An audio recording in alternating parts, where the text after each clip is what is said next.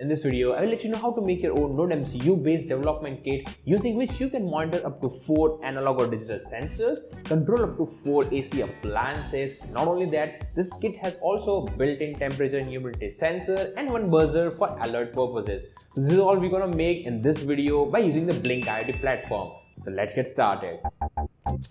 So for making this project, you'll require these all components, and I have attached the link of each and every component in the description of this video. Now here I have used the 16-channel multiplexer module just to increase the number of analog pins for this NodeMCU board. As NodeMCU has only one analog pin, so this kind of module becomes mandatory in case we need to interface more than one sensor. So now to make this project, you need to connect all the components in this manner. Now to make this project more compact and sturdy, I designed my own custom PCB for it and gave its order to GLC PCB. Now if you want to order the same PCBs, you can just download the Gerber file of this project by going onto my EasyEDA account, then upload that Gerber file to glcpcb.com, select the color masking if you want, and place the order. If you select the fastest delivery option, you may get the PCBs delivered at your doorstep within a week. So try out GLC PCB to make your projects look neat and more sturdy. Now as always, if you want the exact same PCB which I am using right now, then you can get that PCB for free by ordering the techiesms merchandise. Just head on to techiesms.com/merchandise to order your own. Now after receiving the PCBs, I just soldered all the components on it, and no, this is not it about the hardware. We do require some other components as well. So here for the demo purpose, I'm using this 4 sensor, which includes the MQ135 gas sensor, one proximity sensor, one light sensor, and one motion sensor. And now talking about the output, I'm using these 4 bulbs. So yeah, this is all about the hardware. Now let's just move on to the application side. So here in the Blynk application, you first need to create the new project. Give it a name. In my case, I will give it a name as NodeMCU development kit. Select the board as NodeMCU and connection type is Wi-Fi. Click OK. Now here, just tap on the screen to add the buttons. So I'll quickly add 4 buttons for 4 relays. And as our project got 6 sensors, yes, 6. 4 you can attach externally and 2 are built in, which is temperature and humidity. So for 6 sensors, I will select 6 gauge for that. Okay, so this all widgets will require for the project. Now let's just configure these widgets. For the buttons, it's pretty simple. It's already discussed in the previous video. You just need to tap on the button, give it a name, maybe relay 1. Click on the pin, select digital, and the relay 1 is attached to digital pin 6, and make the type as switch. That's it. Now this is how you can configure all the 4 relays with this pin configurations. Now let us move on to sensor part. Just tap on the gauge, give it a name. Let's take an example as temperature.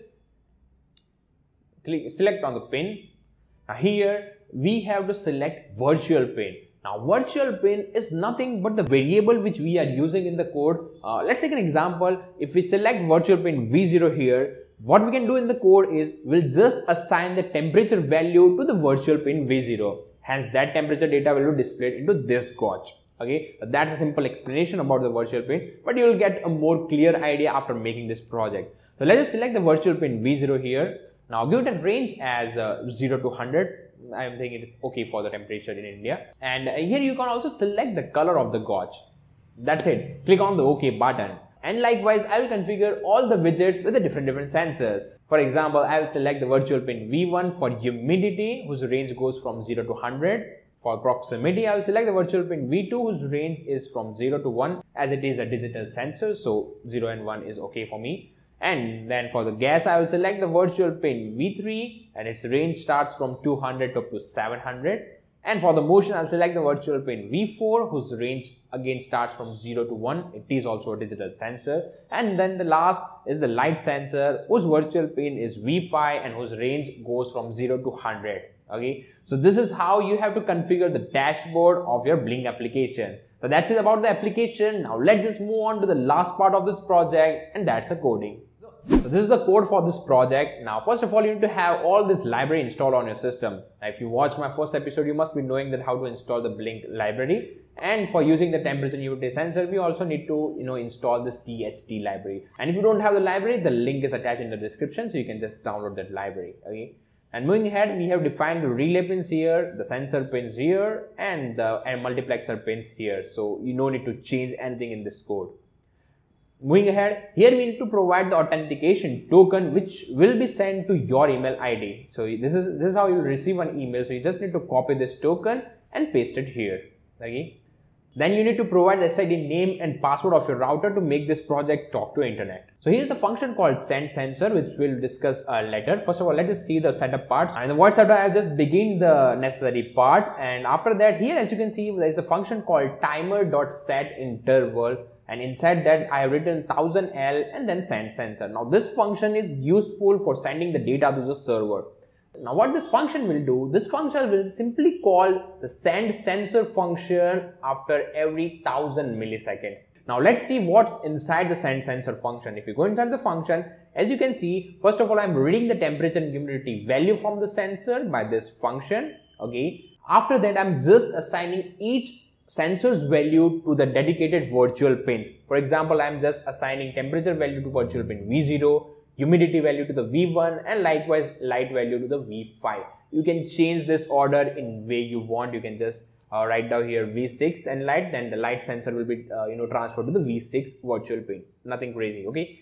So this is what is happening inside the send sensor function, and which will be called after every 1 second. Okay. Now let's just see what's there inside the loop. Now as you know, there is only one analog pin in the NodeMCU board, and here I am reading out 4 analog readings from the sensors. So how is this happening? So this is all possible with the help of the multiplexer module, which I discussed earlier. How this multiplexer module works. So in this multiplexer module, we first need to assign one particular address, and then the device will read the data coming from that address. Then it will switch to another address and take the data, then another address and take the data. This is how I have put 4 addresses with the help of 2 digital pins of NodeMCU. For example, if the address is 00, that is S0 is low and S1 is low, it will read the gas sensor value. Similarly, if the address is 10, it will read the data from the motion sensor. Similarly, if the address is 01, it will read the proximity sensor, and if the address is 11, it will read the data coming from the light sensor. So this is how the multiplexer module works. And if I use the 4 address pins of multiplexer module, then I can connect up to 16 different analog sensors with it. But there was no need for 16 in this particular demo project. But if you want, you can use it. Okay. So this is all done in the void loop section. And after that, just blynk.run and timer.run. These are mandatory functions to make this project work. So this is all about the coding. I hope you got the idea about how all thing is working. And yes, there is also one thing which I forgot to mention, which is the buzzer. Now here in this project, we also have the buzzer as well, which we can use according to our need. For example, in this project, I have used this buzzer to make me alert about the proximity sensor. If there is someone in front of the proximity sensor, the buzzer will start buzzing. And if there is no one in front of proximity sensor, the buzzer will stop buzzing. So you can use the buzzer for alert purposes. Maybe you can use the buzzer if the CO2 concentration in your room exceeds to a particular limit. This is one of the many examples in which you can use the buzzer. Okay. So here is the use of the buzzer, and that's it about the programming. Now I will just upload this into the NodeMCU board and let us see this project in action. So I already connected all the sensors and the bulb on the development kit. Now on the application, I will just click on this play button. Now let's first test out the relays. So yeah.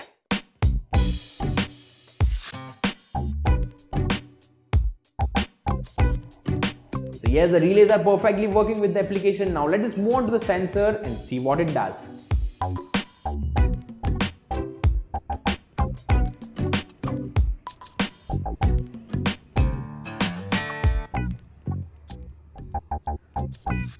So yeah, all the sensors are also perfectly responding, and you must have noticed that the proximity sensor is also attached to the buzzer. So whenever I put my hand or finger near to the sensor, the buzzer starts buzzing.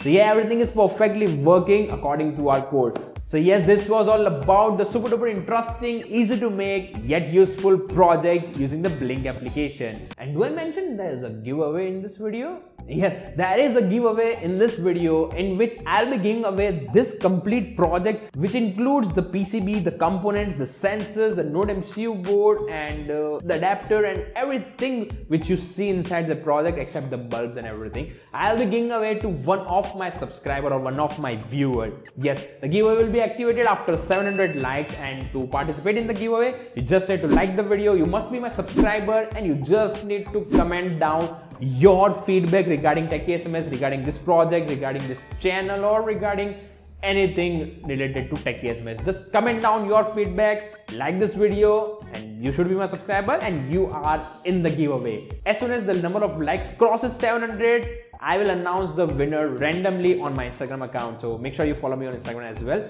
So yeah, ending this video here. Now just wait for my next video and then explore, learn, share with me, techiesms.